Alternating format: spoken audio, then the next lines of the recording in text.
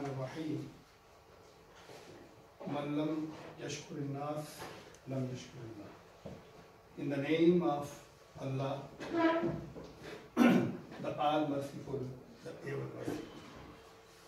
The next I recite the saying of the Prophet. The meaning is that if you can't thankful to your kind person, you will never be thankful to Almighty Allah. So in this perspective, first of all, I am grateful and thankful to Professor Aindura to inviting me for this most important conference. And this is, I think, 6th conference. And when I memorize his efforts nationally and internationally, particularly in the conference, and I am confident that this can do only by Aindura. And my colleague in Pakistan and other countries, and we think and we are confident for this, that he is not only international scholar, but he is distinguished international scholar. And I am also thankful for participation. And now I will start with this. Just a minute. The topic is my understanding conflict and tension in present day. Now, present day. Anatomy and solution by transforming words into action. Because the speeches are there, very good speeches.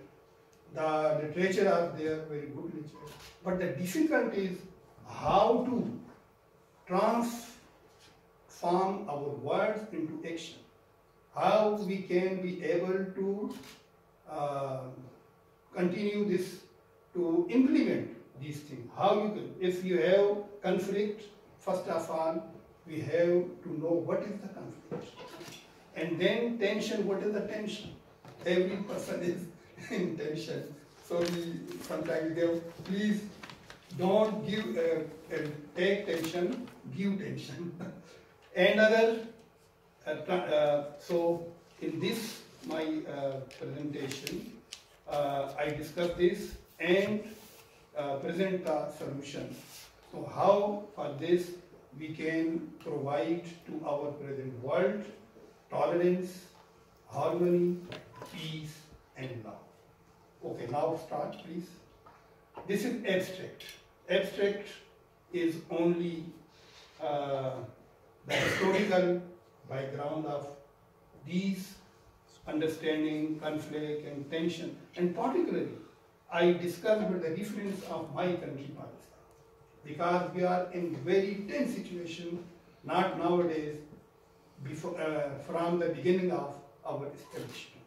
So people of the world and my colleague know in what situation and what scenario we are going and we are facing and how we are accommodate with this. Yes. Now, this is Pakistan flag. The green is showing the Muslim community and the white is showing the other communities. So we have Muslim and other communities, and it means we have diversity, but diversity in one. Next. This is the map and this is the area. This is the area where we have the conflict. Near to, everyone go near to Afghanistan. This is the area. This is the area from this capital, and this is a tribal area. The tribal area means the area under the Pakistan, but they have their own system, their own law, their own regulation, their own custom, and in their society they implement these conventions. Next.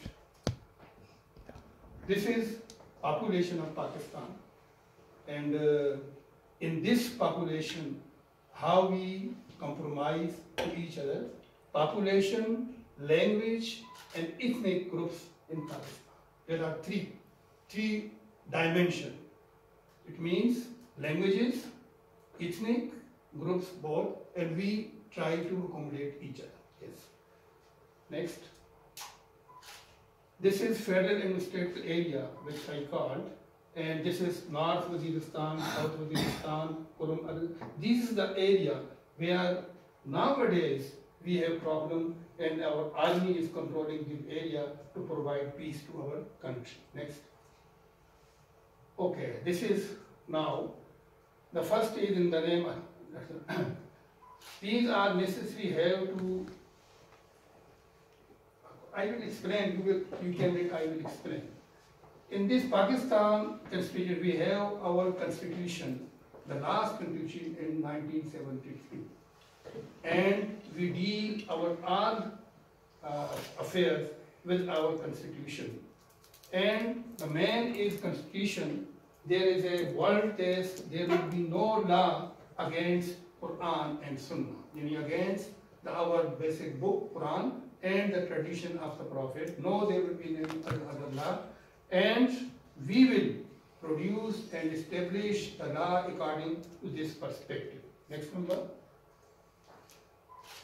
Okay, this is in these time, these time of mutual. I don't know, date is not, maybe bright more. No.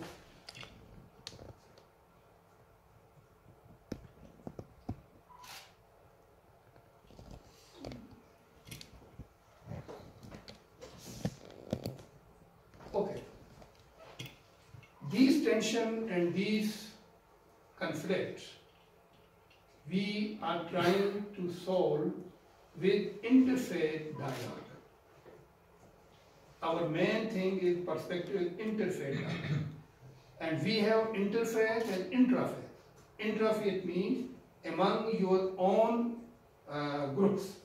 For example, in Muslim, Sunni, Shia, and interfaith means with other religion, Christian, Jews, Hinduism, Buddhism, Sikhism, all. So in this way, because they have, and we ask them, and we discuss them, our religious literature, your religious literature, they have the formula, because every in literature, there is suggestion, there is recommendation, how to maintain the peace, love, and harmony among the people of people of a society, people of a country, and at large, people of the world. Next. The main thing, we will go on, universal human brotherhood. This is most important to resolve the conflict. Universal brotherhood means, I mentioned, that all the human beings, they are is a one family. Our Professor Ayndura, all the time, one family. Because about to Islamic perspective, all the people created from one father, one mother, and they have distributed into tribe, into custom, into community, into other things, and into all the religion, and they adopted the religion as their ideology. How to spend their life, how to deal with their life, how to deal their problem, how to deal their affair. They have everything. It means every person, every community is need a religion. This is not question which is the religion is better, which is the religion not better, but religion. So when we came to the religion, then we will go to solve our problem through the religion. Next. This.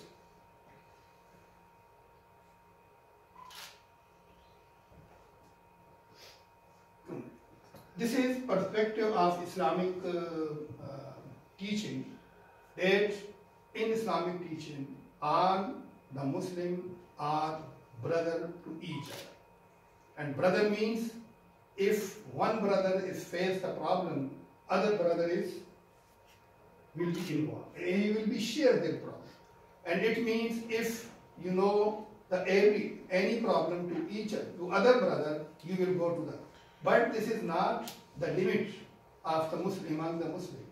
The limit is that if all over the world there is any person in problem, the duty of every Muslim to support him, to solve their problem, to share their problem, and to have their help in any way. Because the main thing is human being, humanitarian ground.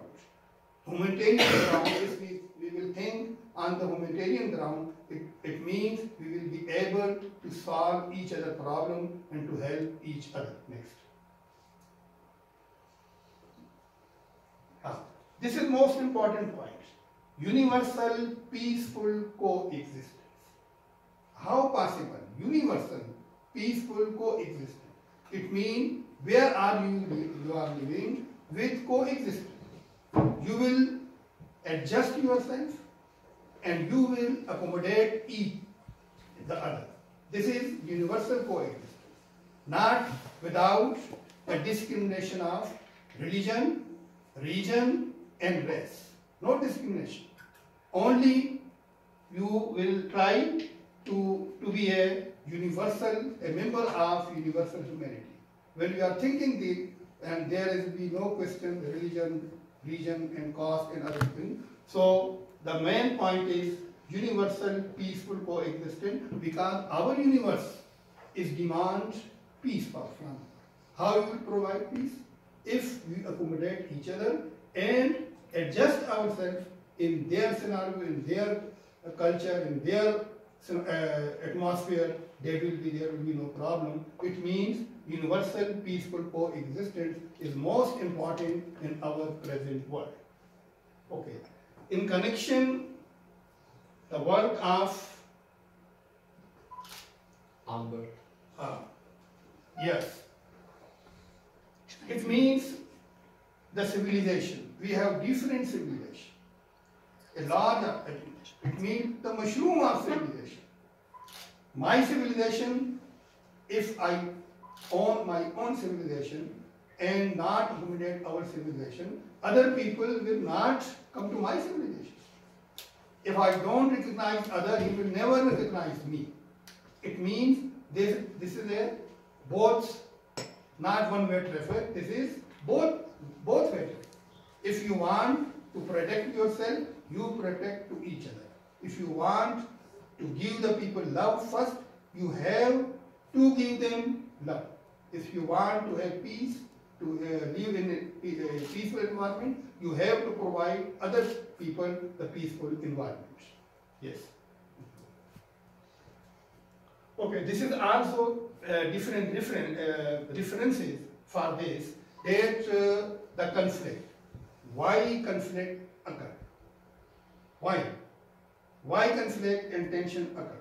When we think about our own. We think about our own and not our society and our other people. So in this perspective, in our country particularly, we are trying to understand each other, to understand conflict and tension of each other. Why his person is in tension? What is the problem? His religion problem, his psycho problem, his food problem, his living problem, his education problem. What is the problem? It means if you want to understand conflict and tension, you have to study what is the demand of this person. And the demand is very different to different people. So it means we have a large study, large understanding to know what is the problem, what is the tension, what is and how we can help him and why he involved in this problem, why he came to this problem. Because man should be clear. He loved a peaceful environment. Why he involved? Why he involved in tension? Why he was in conflict? Why he was? So first of all, we have to understand why these things occur and why we have to face this and we have to solve these things. This is also continuing that first of all, in our perspective, this is the duty of to provide the fundamental need to every person.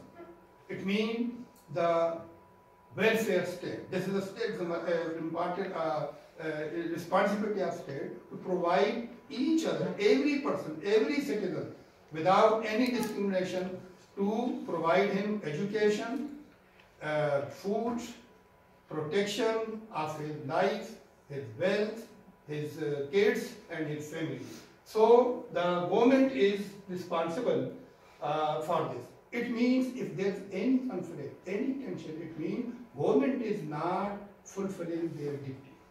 Government is not fulfill their duty, and he is not sincere to protect their citizens.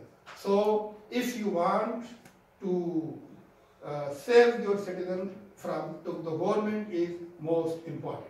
And if we study the world history, whenever there is welfare state, there is problem is minimum. Yes. Okay. And when I asked, I said that words into action. How? If we found our problem, our tension, how we go to other side. So in this way, time to time, we arrange seminars, conferences like Professor Abdullah to address these things, to address our conflict, to solve our conflict, to address our tension. For example, the topic of our this study, new discover of the study of Seerah by Muslim scholar in the world. Because in Muslim community, he practically go to the saying of the Prophet. So first of all, we arrange the new dimension, new things, new thinking about this. Now, number two, Islamic society and a civil society, a direction for Pakistan. It is Islamic society and civil society. What's the difference? Civil society is Islamic society, or Islamic society is civil society. It means if we say Islamic society, it is civil society. And he is responsible for all the civilian, for all the person of their society, because the main object is to establish a healthy society. Number three, international humanitarian law, Islamic perspective. What Islam says about international law, international humanitarian law. All over the world, there are human beings. What are the laws? And we discussed at large, what are the laws of different countries? Are they are proper to the problem or not? So in this way, from all the scholars, we got a very fruitful thing. A new paradigm in social sciences and in social sciences. A new paradigm is social. There are sciences, science and social science. We are, most of our things are discussion with social sciences. Any social sciences, the new paradigm. Now, what is the demand of social sciences? What demand social sciences with us, and what we solve our problem from social science. Social sciences mean our way of life, our political system, our social system, our economic system, and our international law, our national law, all things this the new paradigm. Tolerance, culture and law. If tolerance, culture and law. What is culture? What is the law? And how we will be able, we can do tolerance, we promote tolerance through our culture and our law. Because we have different culture. The promotion of tolerance with our culture is different, with Christian culture is different, with Jew culture is different, with Hindu culture is different. So together, how we can promote this culture and law? We have must law for tolerance. Because when I say the government is responsible, government will be responsible when there will be law. If there is no law, government will be not responsible. The other is religious tolerance and social development in our basic of a strong society. If you are going to discuss our conflict and tension through we must have a strong society. And which will be the strong society? Religious tolerance and social development. They are both connected to each other. Religious tolerance means from the religious side, and social development. If you don't have social development, you can't be able to move forward tolerance among our people. If people are face problem, they are not going to do your tolerance. The other is religious tolerance.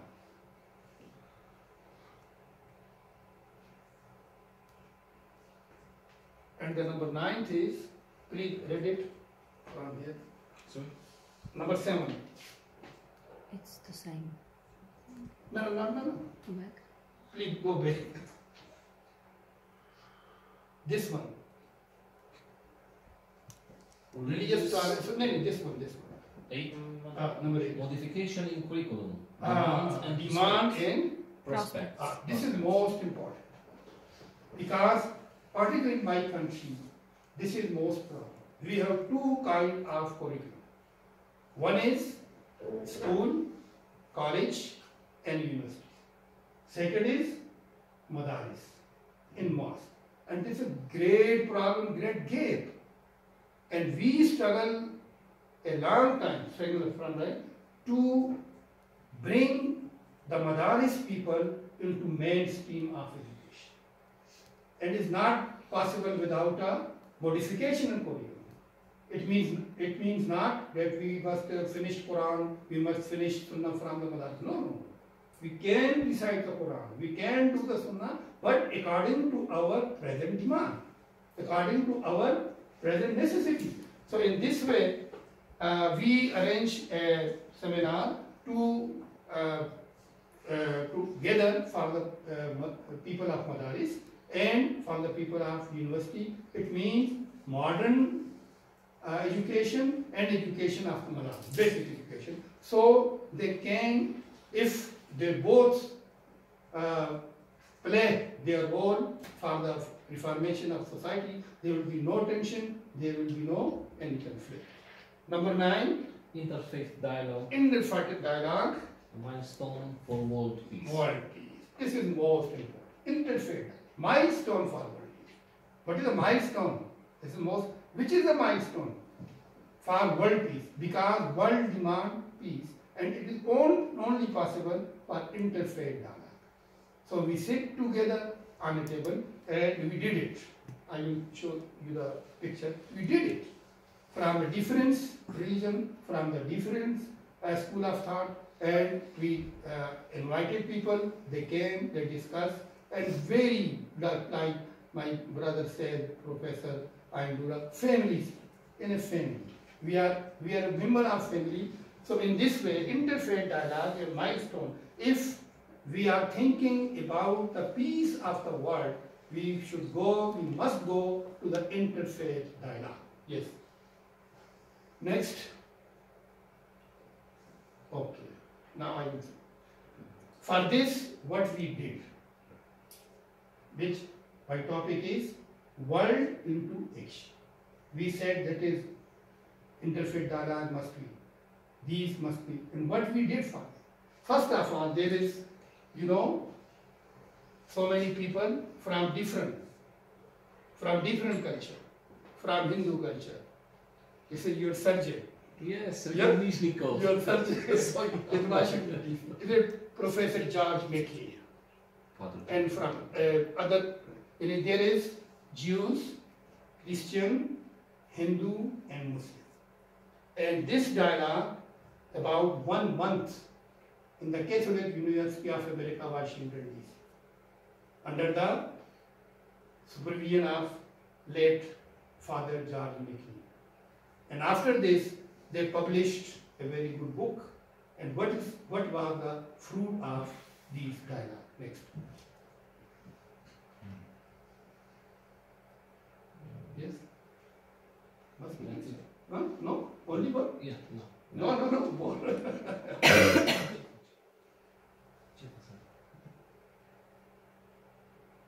After this. The images. Maybe it's the next one, Jan. Try the next one. This is John McLean in Pakistan, in University of Karachi. He came there, his lecture only on the promotion of tolerance in different cultures. He stayed there, and this is our Vice Chancellor and other people who recognize his services. And 3 times George McLean came. And we invited because he is expert of Christianity culture, Christian literature. So we want to learn something. Yes, next. Conclusion. What is conclusion? Conclusion is that if we want, first of all, 2 things only. First of all, we have to address the conflict and our tension and problem. Then we think, how kind of these problems, how can we solve? Then we go to our culture, not only our culture, not only our teaching.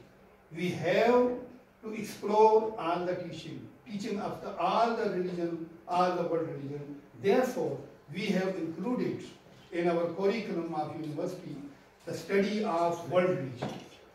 Study of world religion. So our students understand the other religion, other teaching, other. So conclusion is that if nowadays we want to establish harmony, peace, tolerance on the world, first of all, we will have to explore our problem and then address them by practical, not by words. We will transfer our word into practical. In this way, I think we will be able to provide peace to our human being. Thank you very much. 33 minutes. Remaining for questions. Great timing. Great professor, thank you very much. So we have even more time for discussion now. So yes, I will not postpone questions. We will share, but usually I don't use the word is question.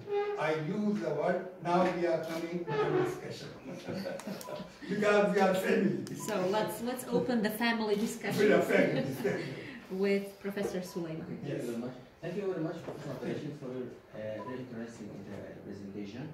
I'm actually involved with this topic, especially the current day or current steps of my research. So I'd like to, it's not a question, but just it's comment and just to give me your opinion about that. So the first point related to the gap between Quranic texts and its application. So for example, you mentioned in the Surah Al-Hujurat, if it's allowed, I say the text in its classical Arabic language. Yes. يا أيها الناس إنا خلقناكم من ذكر وأنثى وجعلناكم شعوبا وقبائل تعارفوا إن أكرمكم عند الله أتقاكم. So we agree that the Muslim graduate according to that is the person who is taqi. Taqi is really the person who doesn't bother the others. The person who respects the others. The person who lives in peace with the others. So why this gap between the Quranic text and its application in our society? So this is the first point. The second point is the message is to promote peace. So why the conflict and equality between sects, especially in the Pakistani society? Okay. So the second comment of the absence of religious consciousness. The absence of religious consciousness is related or very related to the ignorance of imams and the teachers. I think because imams and the bishops are graduated from religious schools, and this is a real crisis in our Islamic societies, that we depend on ignorant preachers and imams. So, when you mentioned a very important thing related to Sirah and Hadith, because in Sirah and Hadith, there is a separation or a gap between religious society and civil society. For example, we could and borrow only small quotations from outdated events and outdated historical events that already are outdated. So we want to bring these events nowadays just to relate them out, to build over these events our tolerance and our interreligious dialogue with the others. So I think this we have to rethink think about this problem. I mean, not to bring outdated events and say that, okay, Prophet Muhammad said this and this and this. We can relate this only to these specific events that happened in this period. I mean the historical context of events. So, this is regarding Sirah and Hadith. I want you to clarify for me this point. Okay. So, you mentioned the Islamization of knowledge. That's true. But I think the concept Islamization of knowledge, it's legal for me. I'm Muslim, you know, a great scholar. I'm not with you, but I'm talking about Islamization of knowledge. Why? No, I like because actually my question was about the same topic, Islamization of knowledge. Yeah, I can replace this, and I ask the question: why we can replace it with accepting the other instead of saying Islamization of knowledge? So I think to accept the other, it's better than Islamizing them. For example, Professor Mikhail Bakua, he presented his very wonderful presentation about Trinity. So instead of criticizing this presentation, I say there is only one God and Christianity is wrong.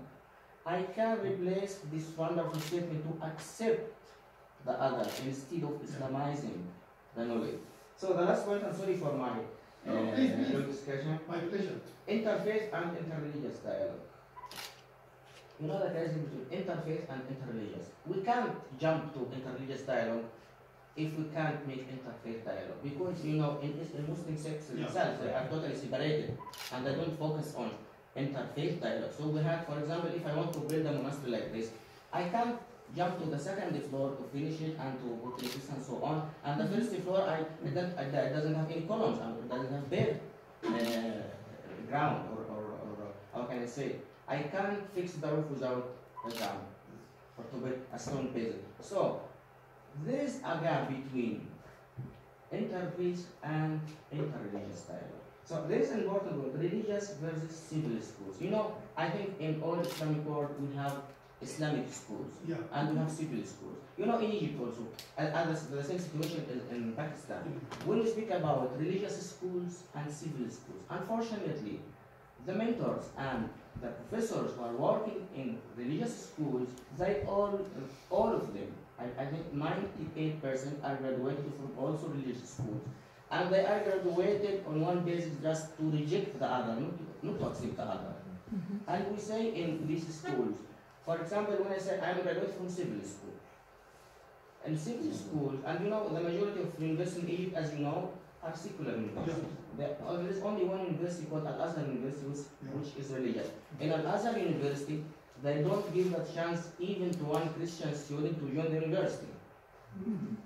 So this is a real crisis.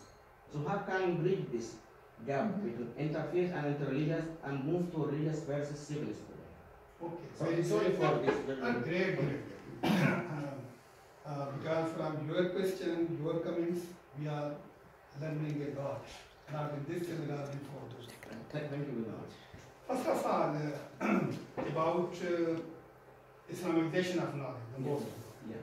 When I use the word Islamization of knowledge, I don't mean that all the knowledge be Islamized. It means the Islamic knowledge nowadays needs modification according to the present demand. So I mean this. So because Islamization of knowledge, we have knowledge. You know, in Islamic literature, we have knowledge of science. We have knowledge of everything. So many things are invented by the Muslim philosopher, Muslim thinker, Muslim religious leader. But what we did now, the scenario has been now changed. We have our different problems. For example, we are going for Imam Hanifa. Okay? He decided the thing 500, 600 years ago. Yes, without any modification. Okay. So now there is, our demand is different. Yes. We can't stand on this. We can't stand on football. We need ijtihad. We need to read the thing and our mind and go to the world, what world demand from us. You see that we mustn't build our knowledge upon Sirah. We remember Sirah. Yes. Yeah. And now we can't say only Muslim community, because Muslim is all over the world. Yes. Muslim is not only in Muslim country. Muslim are in other countries, in UK, in Russia, in America. And so how they will adjust themselves without losing their tradition, their culture, which is not nowadays possible for us. So it means, Islamization of knowledge means, we go the knowledge, we will be able, it means we will invite our people, invite Muslims to get the knowledge from all over the world. And then compare which is the minus things in our knowledge, so we can improve in this. The other thing, The gap between religious, Quranic text and its application. yes, it is very simple because we are not in practice. We are not practicing Quran. We are only reading Quran, reciting Quran. We are not practicing. If we go on practice, that will be no problem. And same thing with the Sira. We are very good. We are Milad al-Nabi and Sira and another Bukhari. And what did actually Prophet Muhammad in his community, in his scenario, in his day? He changed so many things, so many cultures, and so many things he didn't change. And he changed the people. He not bring the people from outside. He changed the same people. The people who was among them looting and killing, and they change the people, and they provide peace to their community. So, in short, and in the conclusion of your question, if you go on the practice, as I said, the words into action. We are in the stage of words, not action. We have to come in the age of action. Whenever we will come in the age of action, there will be no problem. And the next point regarding the absence of religious consciousness and the role of imams and preachers. I think it is, again, please repeat. I mean the absence of religious consciousness, which is a logical result of the role of imams and preachers. I mean preachers who don't understand religion. Oh yes, Teacher or imam. Imam, Da'wah, du'a. Dawah. He is not eligible for this. Yes, this is what I mean. Yes, he is not. If you don't know the basic, he is not eligible for this. As you know, there is some condition for imam. But they are authorized from the civil authority also. But are they authorized from the civil authority in Pakistan and the same Egypt also to promote such kind of violence towards people? They use the emotions of the people. Yeah. They use the emotions of the people. So people going on. So the situation is the same. For example, when we have the paradise the concept of who, why, who, huh? Yeah. There was a bomb blast and one terrorist injured and he brought to the hospital. Okay? When they opened his eyes, there were 3 nurses for his treatment. He said, oh, I was told I will get 70. These only 3? This is the motion. This is their thinking. They think they believe this, I will get this. They thought that they are following. This is Yeah. the wrong use way of our history. Like worship rain. Yes. Why only 3? Huh? Why? Why? Yeah. So if the knowledge is, if you wash your brain like this, what will you get? And you know this is not any or in our do you Pakistan or society. If the people try to moderate themselves, they are kidnapped by these people. They are kidnapped. And it is a very bad sad. My 2 sons, under 30 years age, one is MBA, one is MBS doctor. Before 15 months, they both are kidnapped by force. And still we don't know where are they. Why? They are not listening to these people, these mullahs. Yeah. I call them these mullahs. So they will listen. This is the problem. Yes. Yeah. Thank you very much. We have further comments, and I think Professor Abdul. Yes. Yes, please. And then you. Abdul. Yeah, Siddiqan, thank you very much.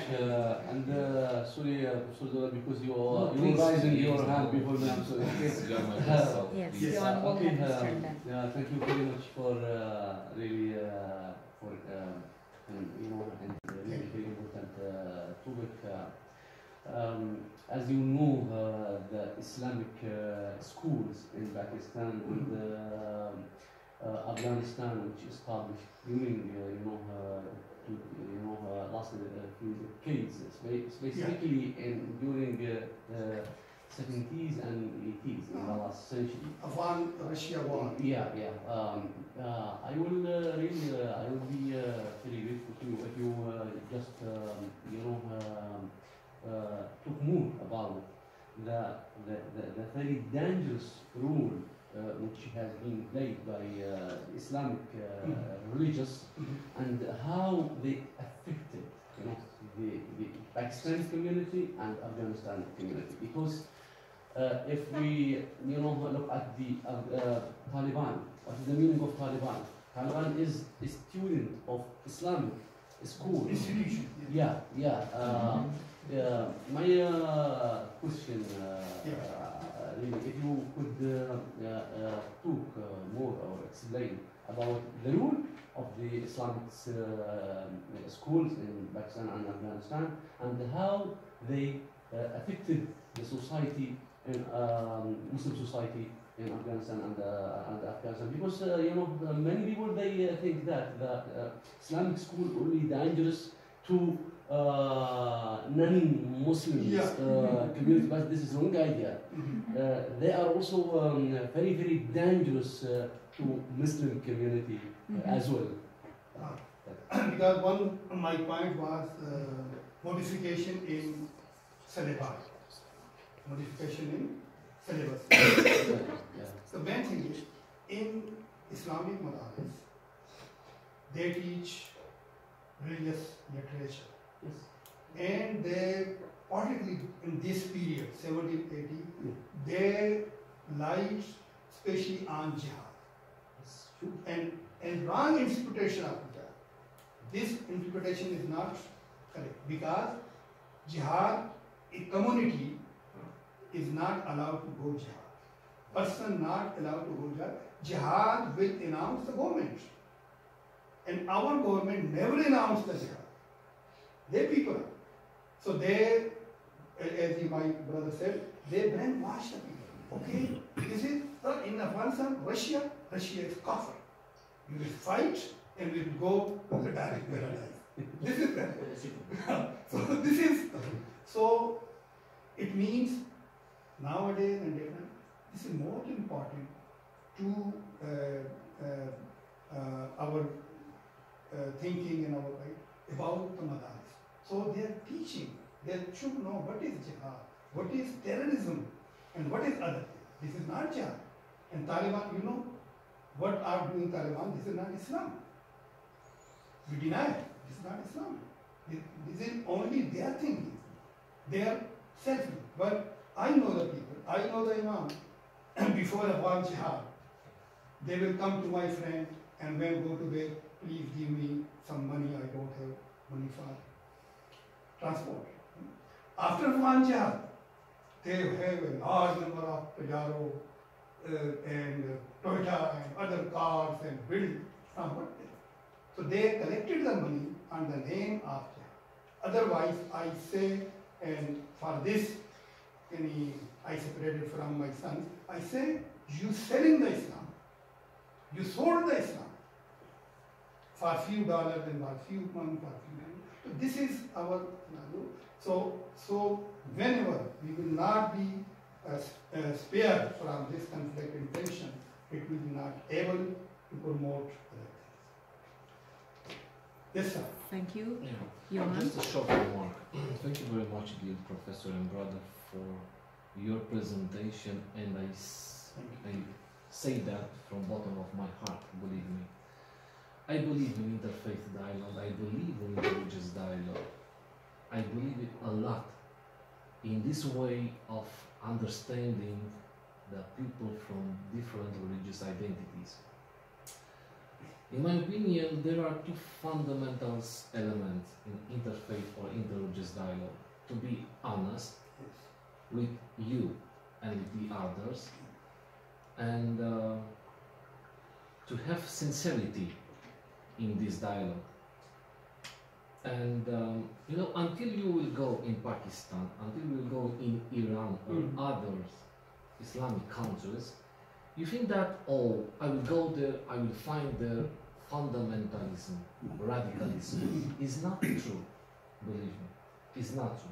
I was in Pakistan, I was in Iran. Yeah. The people are so nice, so polite, so kind. They appreciate your religious, my Christian values and so on.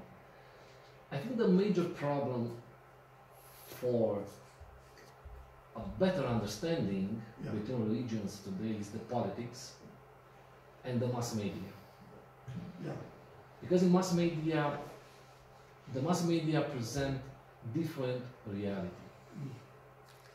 Through fake news, they will accuse someone by fundamentalism or radicalism and so on. If we will resolve these problems, and I'm very skeptical in this, we will be a family in the entire world, but you know, we must be engaged in this horizon, because we are able to change the things, starting from this meeting to another meeting, another conference, another seminar, and so on. And I appreciate your huge effort put in this engagement in interreligious and interfaith dialogue. Thank you very much. Thank you very much for you also, and you said very right. It is most important, and I hope we will bring the fruit from this conference for our these further discussions. Thank you very much. Thank you very much. Okay, More thank you. questions? More remarks? Yes. Yes. Well, thank you, dear professor. I learned much from your presentation. You mentioned three things together that I think reinforce each other. You mentioned religious tolerance, social development, and civil society. Yes. And I believe it is true. I think you need the context of a civil society with religious tolerance to have social development and to have peace, right? So my question is, how do we achieve it? In Pakistan, and this is a question because I don't know much about your society, you also mentioned the NGOs and the role of NGOs. Yes. And so this would be my question. What is the role of the NGOs in Pakistan in bringing about religious tolerance and help in the social development and in creating the civil society? Do you see that this role is increasing? Yes. Or does the government, help them or prevent them from working? If you can please explain Yes, this. a very good question. NGOs from all over the world in Pakistan are very active, and their role is very positive, particularly in the time of crisis. When we have earthquake, we have flood, we have other there very good. And religious tolerance, social development, and society. It means tolerance is an action. Tolerance is a fruit. If you provide this fruit by social development, by the development of society, to the society, if you provide this fruit to the society, it means you are going to the development of your society. There are three legs. One is action, other is fruit, and third is implementation and its result. Are there also faith-based NGOs? Yes. I have my own NGO. Okay. GNPT, Okay. Global Network for the Promotion of Tolerance. I have my NGO. Very good. Very good. Another question. Okay, so there is one more question. Okay, okay. It will be in Romanian, and I will Okay, translate you the will- yeah. question. Great, Okay? great, yeah, thank you.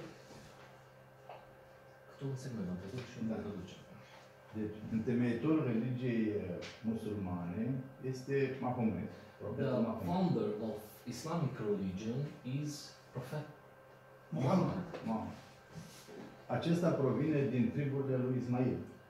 and he is from the Ismail tribes. Yeah. Știm că Ismail a fost frate cu Isaac. And we know that Ismail was the brother with Isaac, Yeah, Isaac, yes. Isaac, Sunt copiii yes. lui Abraham. Children of Yeah, Abraham. Bani Israel. Dezvoltarea, extinderea religiei musulmane the development of Islamic religion s-a făcut 90% prin războaie, prin ocupare. it happens through 90% to wars to conquer the other territories. Întrebarea. The question: Este aceasta o cauză pentru că is this the Ismail cause these conquers of the new territories? a fost alungat, Ismail a fost alungat, iar Iacob a fost iubit. Is this the cause because of Ismail was, left outside from the house and Isaac was loved? You feel that this De is Dumnezeu, bineînțeles. Oh, yes. I don't feel this is because so we call we and Christian and Ismail and Isaac, okay, and they are both brother, and it means Muslims and Christian we are cousins. There is so there is no problem. No. This was not the reason. not Mhm. Yeah, it's a good topic, and we can discuss okay. on the time of the round table Yeah. because Yes. yeah. Professor Johan, I have one small comment. if it's Yes. By permission from Professor Barkova, Professor Katerina, Yes, is it allowed for me to talk? unless Dr. Dura says otherwise. He's the headmaster, just his mouth. Okay, Professor, the honorable professor, I mentioned that 90% from Islamic religion demands you to attack and conquer the others, that's right? Yeah. And I want to clarify this neatest Sunday evening presentation. Ah, okay. Oh, So very good. From Quranic texts. Yes. Din texte coranice. Yeah. Okay. Well, I would like to ask, Yes. maybe clarify. I believe education is one of the most powerful tools, Yes. useful tools to build up a healthy society and to build up healthy individuals who can live in a community actually. And I know there is a tension between maybe state schools and religiously founded schools. So how does this tension can be resolved? Who controls the system of education? Who controls, what is taught at the state schools? And who controls what is taught at religious schools? Is there any curricula that they have to abide by? Oh, that's very good question. Because, for example, in my perspective, our country perspective, the religious institutions are run by the public, by the religious leader, and different school of thought institution. The other education run by the private sector, and most of them by the government. So therefore, we are trying to bring these religious institutions into mainstream of education of our controlled by the government. If we will be succeeded, we are going to have a very successful practice, and then I think there will be no any tension and conflict because they are going to the right direction of education according to our present work. Thank you very much. Thank you. Okay. Any more comments, questions? Do we have more time, like maybe 5 minutes or no? No. Okay. 2 o'clock. 2 o'clock?